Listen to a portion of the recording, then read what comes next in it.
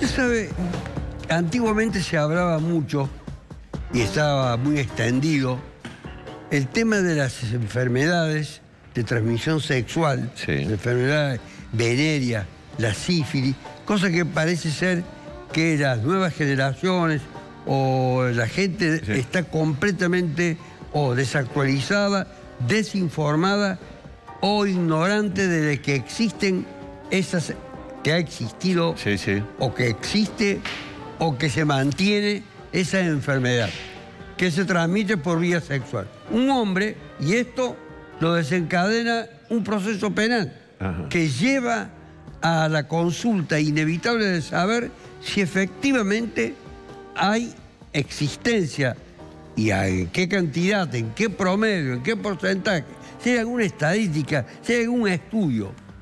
Un hombre tiene relación sexual con un sobrino de 13 años. Un abuso sexual, sí, con acceso carnal.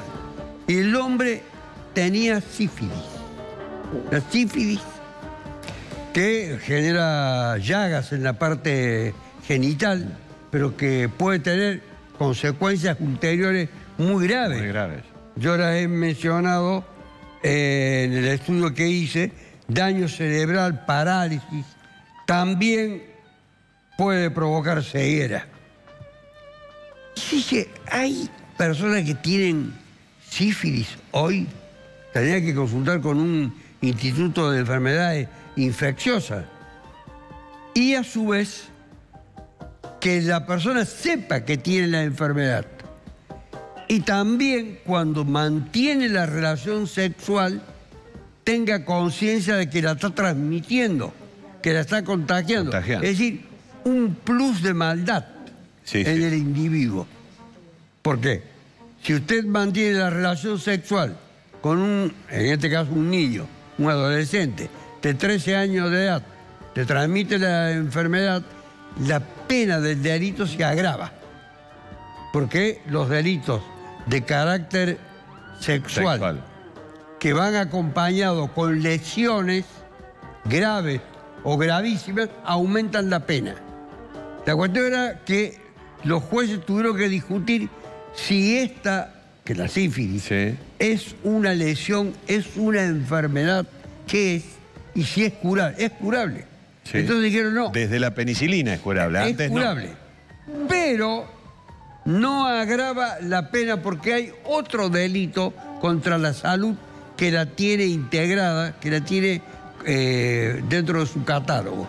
Entonces hay un delito contra la integridad sexual del menor y hay un delito contra la salud. La salud. Es decir, hay dos delitos así. Y la cuestión más grave que se plantea es saber si efectivamente esto está extendido. Mire, hay dos tipos de lesiones. Una que puede ser de las consideradas graves, que trae como consecuencia la relación sexual, que es el SIDA y la hepatitis B. Sí. Mire, esto parece ser propio de otra disciplina del programa. Sí, de otro columnista. Pero en realidad estamos hablando de delitos. Sí. Y delitos con consecuencias inimaginables.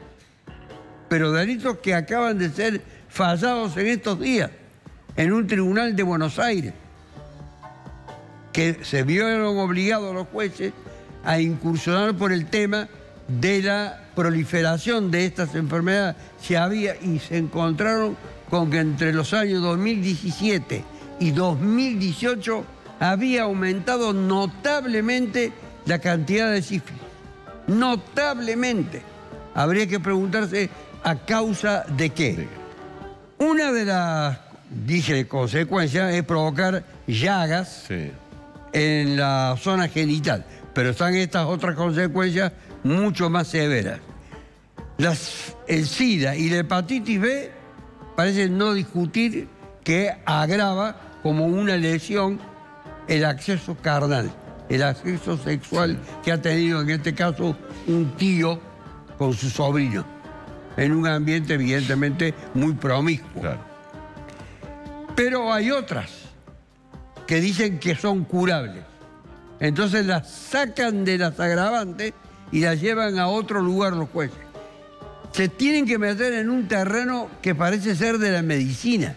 ¿Por qué dicen que es curable? Y usted acaba de decir, sí, con la penicilina, etc. Es tratable, es curable, pero el portador tiene que saber que lo tiene.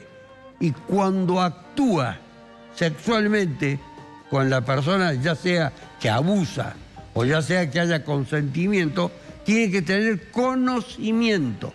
Porque si no tiene conocimiento, no se le puede atribuir ninguna responsabilidad de tipo penal. Las enfermedades venéreas, ese es el nombre, sí, que tiene un nombre muy oscuro, sí, para los propios médicos. Sífilis, blenorragia, chancro blando, clamidia, verrugas y herpes genitales. Estamos entrando en el terreno de las consecuencias.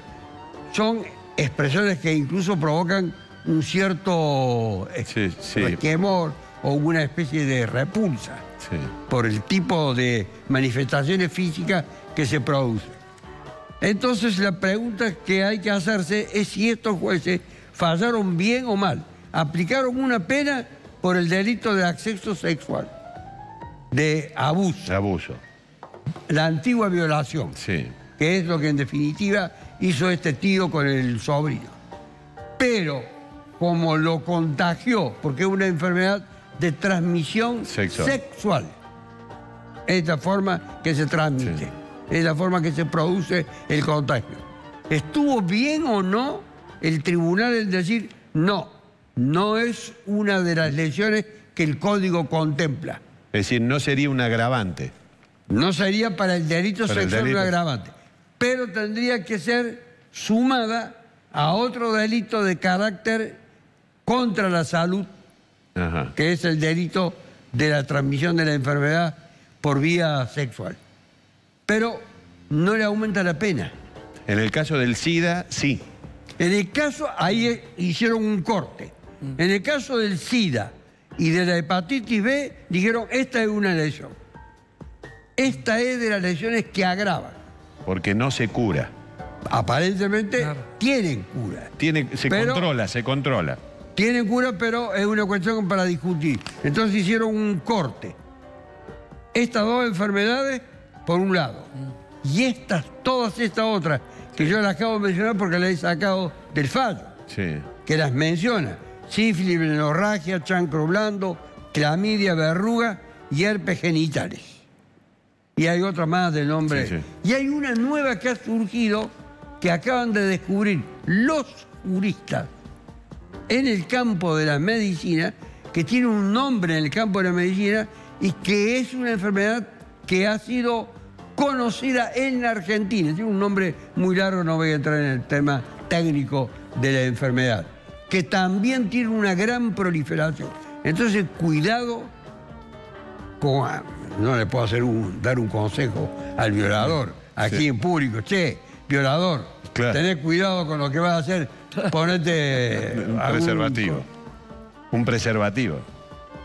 Podría darle ese consejo. Sí. O tener algún otro tipo de precaución. No me puedo estar dirigiendo a este tipo. Pero como son tantos los casos de abuso sexual y sin ningún tipo de control por parte del que viola, y sobre todo tienen como víctima a jóvenes de los dos sexos, entre 14, 15, 16 años, en este caso de 13 años.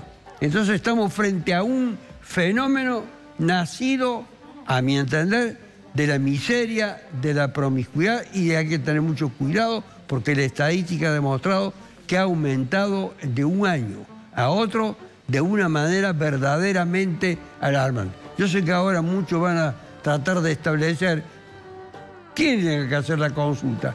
Acá hay un hospital especializado, claro, para saber, hay estudios que permiten detectar si efectivamente se encuentran o no en esas condiciones. Algunos pueden decir, no, ese tipo está diciendo que vayan al hospital para después tener relaciones sexuales en contra de la voluntad de la persona con la que... No, para tener incluso relaciones sexuales voluntarias. Claro. Acá estamos frente a un caso penal, pero no le aplicaron la agravante. Lo mismo le pusieron una pena altísima, sí, como correspondía, porque el delito era profundamente desagradable y profundamente lesivo.